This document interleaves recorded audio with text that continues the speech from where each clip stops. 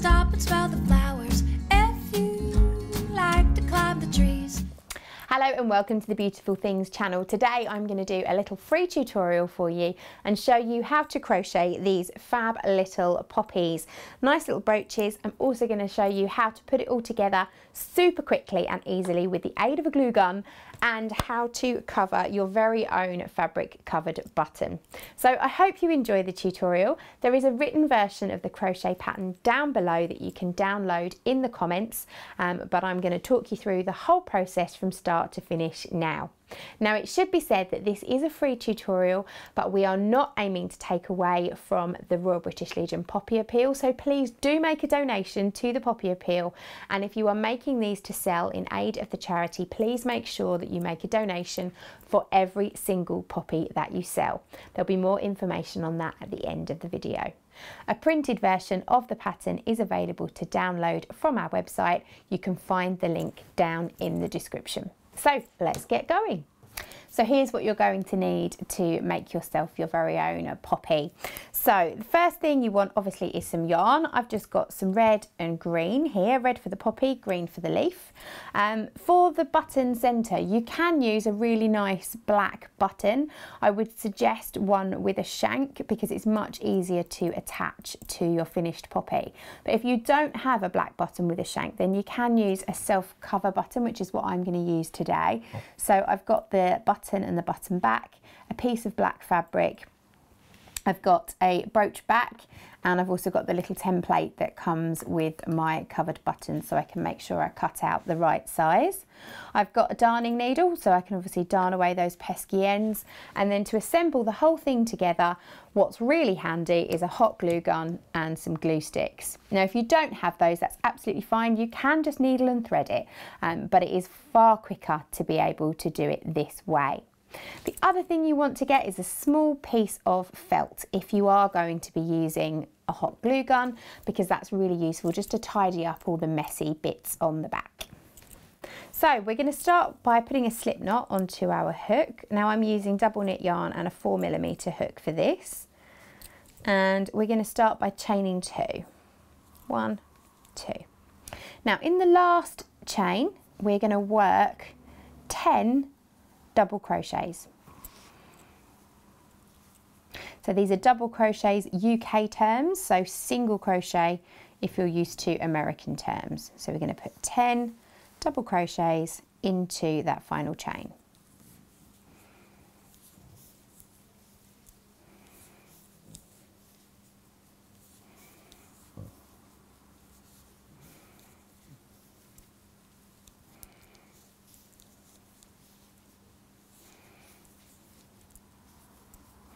Now what this does by working this way is it leaves us a nice hole in the centre, which is going to help us attach our button. So obviously if you'd done a magic loop, or you'd joined your 2 chains together or 3 chains together and worked into the centre, you wouldn't necessarily get that hole in the middle and it would close up. So it's actually a really good way to make sure that you do have a hole in the middle to put the shank of your button in. So once you've crocheted your 10 double crochet, you're just going to slip stitch to the first stitch to enable that to close up and turn into a full circle. So for round 2 we're going to start by chaining 1, and then in the first stitch we're going to work 3 stitches. We're going to put a double crochet, a half treble and a treble.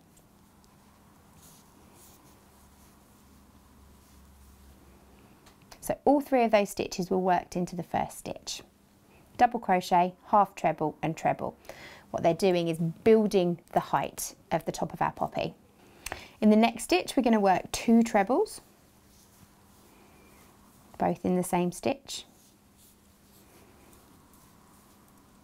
And in the next stitch we're going to work 3 trebles, again all into the same stitch.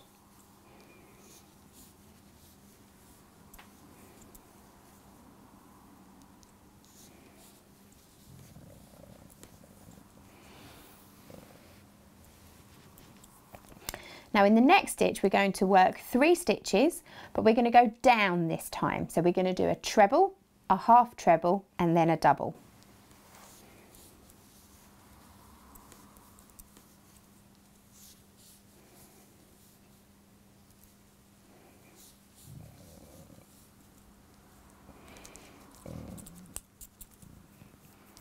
Then we're going to slip stitch into the next available stitch.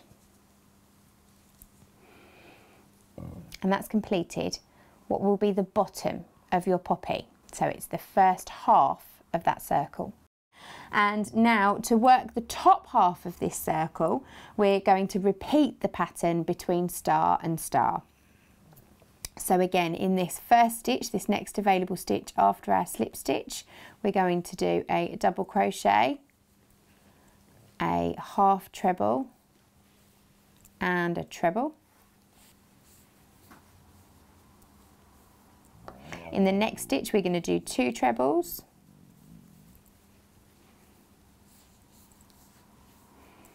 in the next stitch we're going to do 3 trebles,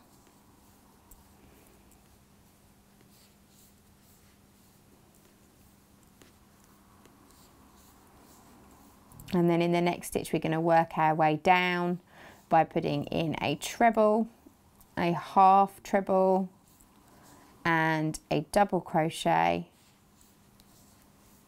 and then slip stitch in the next stitch to finish that round. So we've now got a symmetrical poppy to begin with a bottom and a top.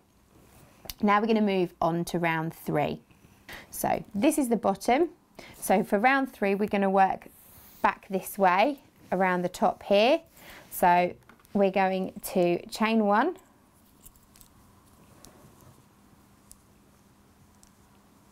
we can turn our work so we're working into this top section, and in the top first stitch we're going to start again with our little rising group of stitches. So a double crochet, a half treble and a treble.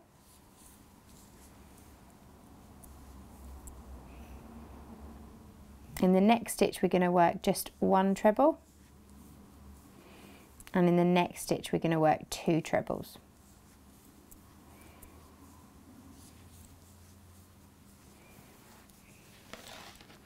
We're going to repeat between star and star 4 more times. So 1 treble and 2 trebles,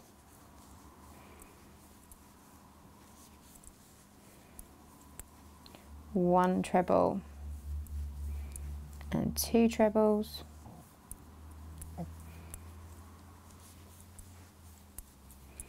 one treble,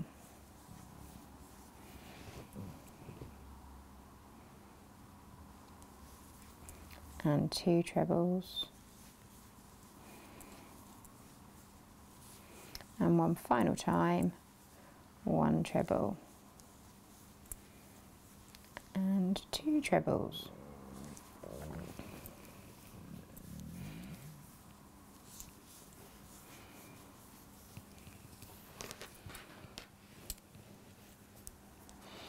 And then in the next stitch we're going to work a treble, a half treble and a double crochet and slip stitch to finish.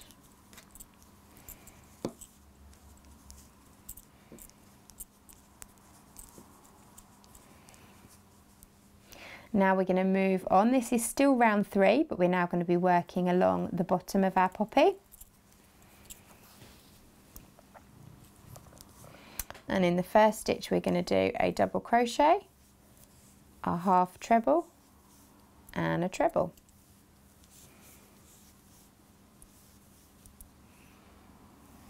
Trebling into the next stitch. 2 trebles into the next stitch.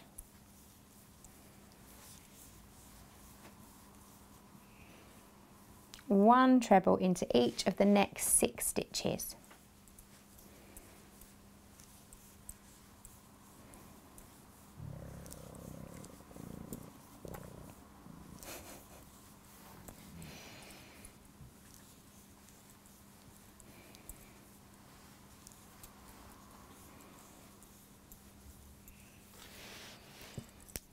And then in the next stitch we're going to do a treble, a half treble and a double crochet, and then slip stitch into that final stitch to complete your poppy. And then you can fasten off.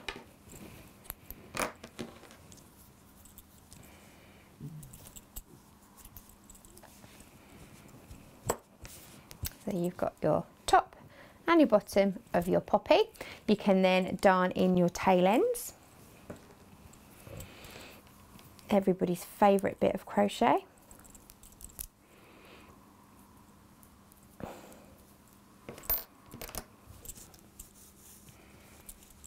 We just literally want to hide them away.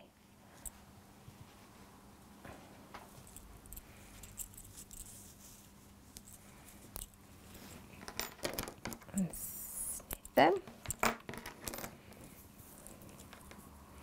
And with this one on the outside edge, you might want to just bring it from the bottom section where it's joined just up into the top section of your poppy, and that will just kind of bring the two together a little bit neater.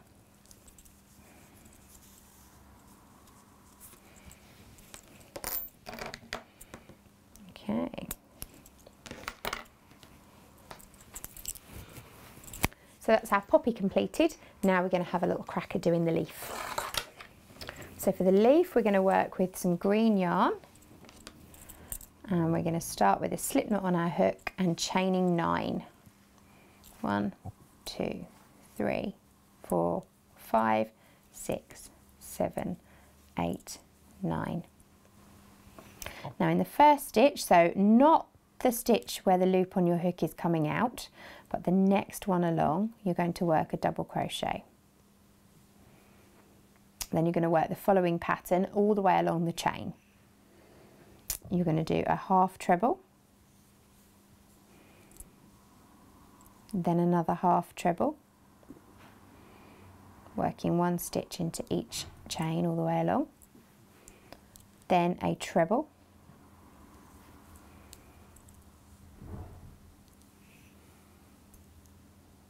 then a treble,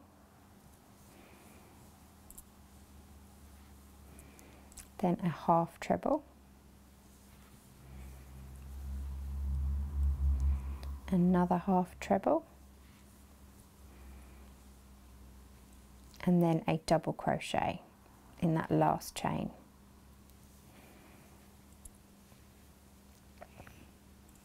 Now this part of the pattern, it says we're going to turn. Now we're not going to turn in the truest sense of the word, where we turn our work and work back along the row we've just created. We are going to turn like this so that we can work back down the opposite side of the leaf. Now the easiest way to think about this is to think of the chain that you crocheted as the vein in the middle of your leaf. So you've worked all the way up one side of your leaf, you're then going to work all the way back down the other side. So you're going to be placing your stitches into the opposite side of the chain. Now I find the easiest thing to do here is to crochet over my tail end. So I've got my tail end here and I'm going to just place it along the spine. So if I crochet over it, it will mean all my tail ends end up at the same end. Now working into what was that first chain again, but this time from the other side, you're going to work a double crochet, then a half treble, a half treble, you're just repeating that pattern, and a treble,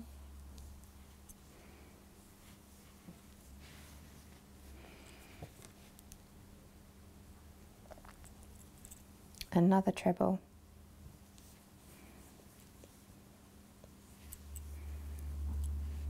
a half treble,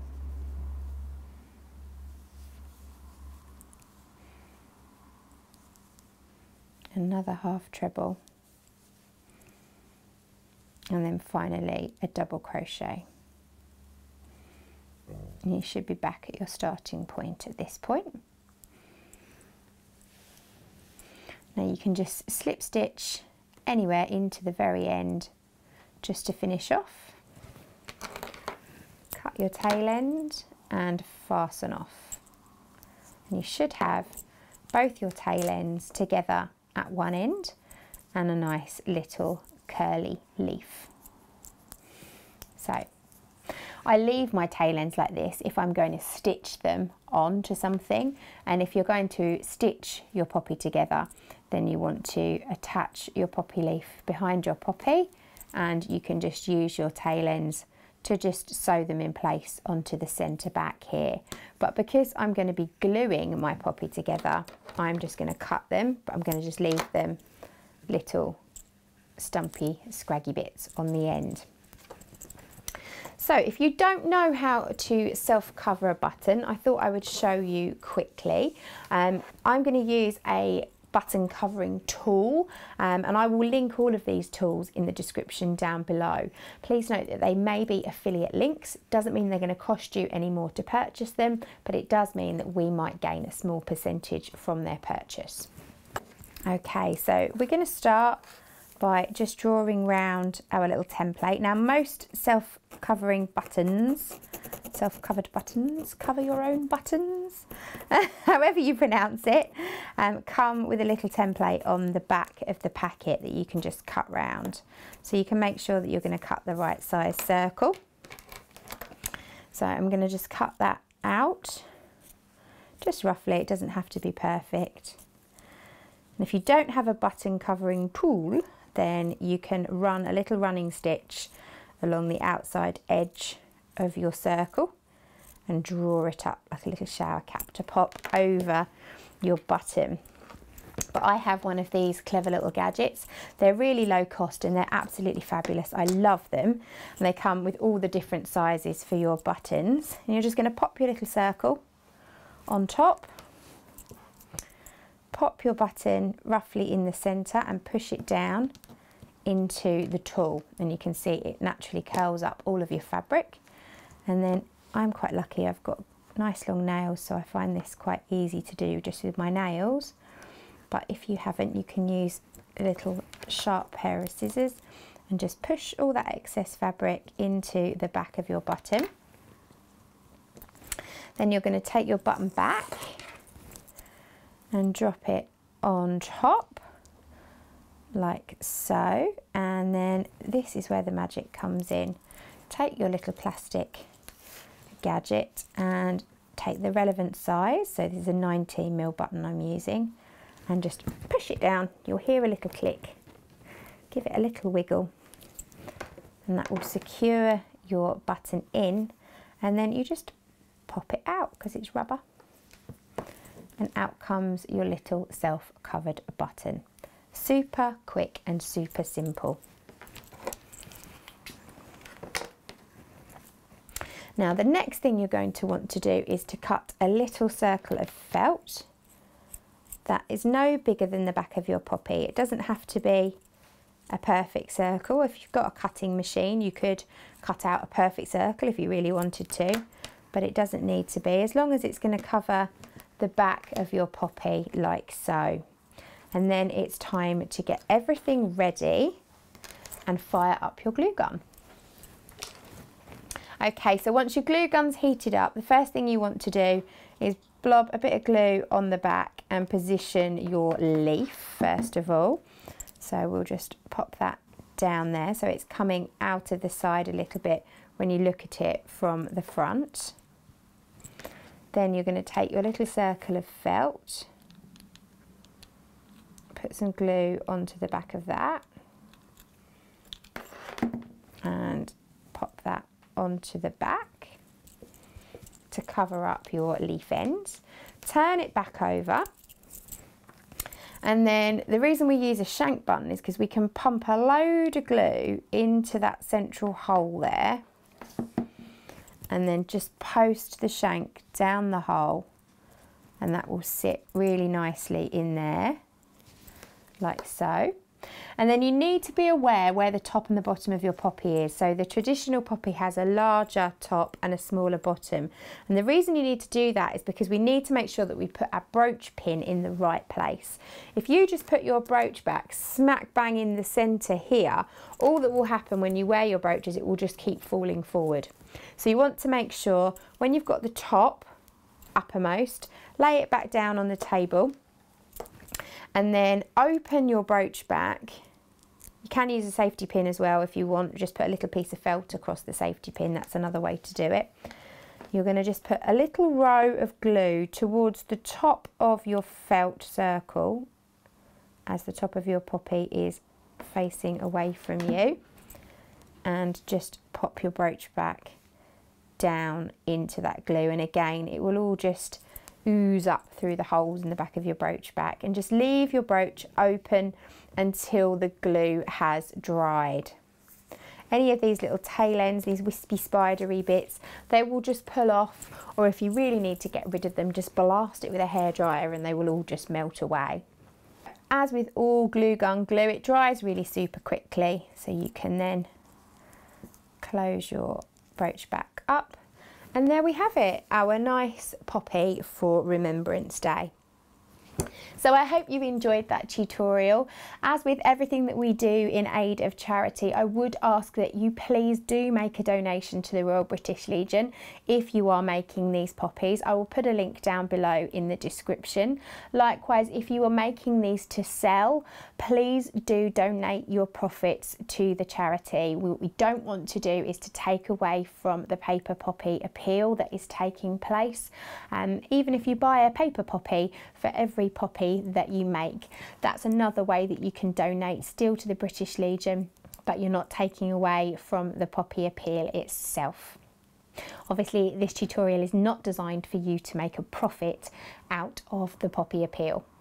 So thank you very much for watching. I hope you enjoyed the tutorial. Please do remember to like and subscribe to this channel so that you can see lots more tutorials, all sorts of different crafts coming up over the next few months. Thanks for watching. Bye.